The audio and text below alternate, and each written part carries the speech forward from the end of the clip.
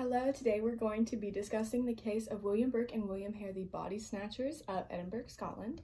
While we do that, we're also going to be doing a Wednesday Addams inspired makeup look. And it's also theater makeup, which means that it's going to be a lot more dark and a lot more bold so that you don't get washed out under stage lights. So, let's begin. William Hare and William Burke both moved to Edinburgh, Scotland to work on the, I just dropped out on my desk, to work on the Union Canal. They were from Ireland originally, and they moved for the job opportunity for the Union Canal. A little bit of backstory. William Hare moved to Scotland before working on the Union Canal. He married a woman named Margaret, and Margaret was a widower. She, her husband died, and her husband left her his property, which was a lodging house, which was basically like an apartment complex. People owed rent, whatever. So, also a little bit more backstory as to why William Burke and William Hare even needed to body snatch in the first place. The Judgment of Death Act of 1823 was an act that said that judges, whenever they were deciding the death penalty, they did not have to decide based on like a charge. They just decided themselves if the person deserved the death penalty. So, this affected the science community because there were a lot less bodies to, experiment on, because most, if not almost all, of the bodies that were used in these scientific experiments were the bodies of executed criminals. So there's a shortage of cadavers to be used. So surgeons and stuff are paying money for people to bring in corpses that they can experiment on. So William Burke and William Hare, they start kind of co-owning this lodging house, right? Because William Hare married Margaret, yeah. And they have an elderly tenant, and he dies just of, old age. He dies of old age, and William Hare is very angry because this older man still owed €4 in rent. So they come up with the idea, they're like, oh, we can go and sell this. We can go and sell this man for his rent.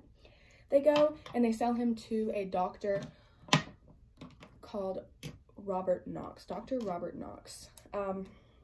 Dr. Robert Knox buys the older man for €7. And that is enough of a profit for William Burke and William Hare to keep going. They're into it. They love it.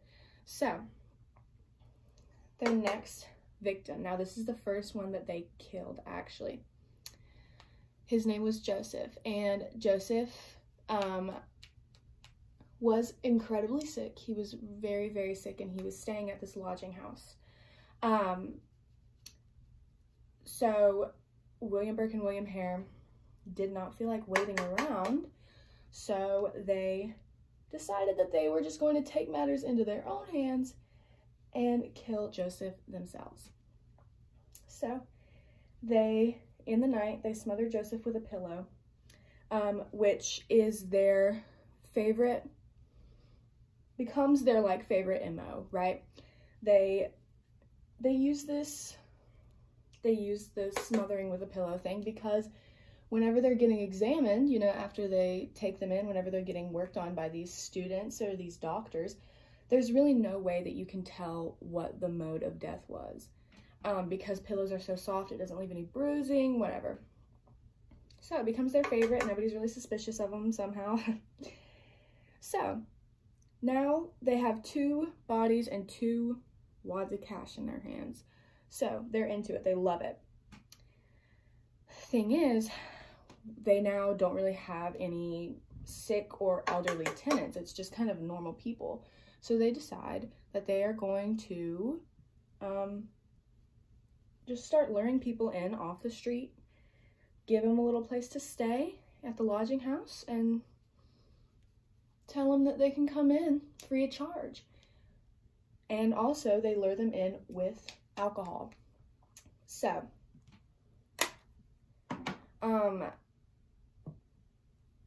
they would get their victims super drunk, and then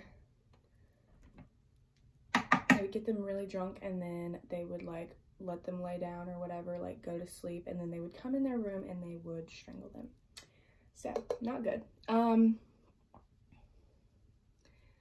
Come in, strangle them, and then they would leave them there until the morning to drop them off with Dr. Robert Knox. Dr. Robert Knox did buy every single body that the William Burke and William Hare killed.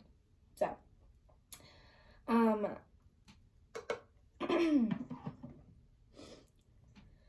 they start just really killing people. They start taking people that they know that society, unfortunately, isn't really going to notice are gone, like homeless people, prostitutes, you know, that kind of vibe. They start taking those people off the streets, luring them in, killing them, selling them. So at this point, they have killed 15 people. It's a lot of people. And this finally is where they slip up. So they have this woman named Margaret. Margaret is a prostitute, and they lure her in off the street by saying, "Oh my gosh, I think I know you are like a relative of my mom." And she was like, "I have no idea who you are, but whatever, I'll come in." And they were like, "Please have a drink. You can stay free of charge since we're like relatives or cousins," or whatever he claimed that they were. So she agrees, and she agrees, but here's the kicker. While they were doing this, they also had an actual tenant who was, it was a couple. It was James and Ann Gray. So James and Ann Gray were just staying for a couple days. They met Margaret whenever she came in. Very nice. They were like, "Oh, this girl's so sweet." So they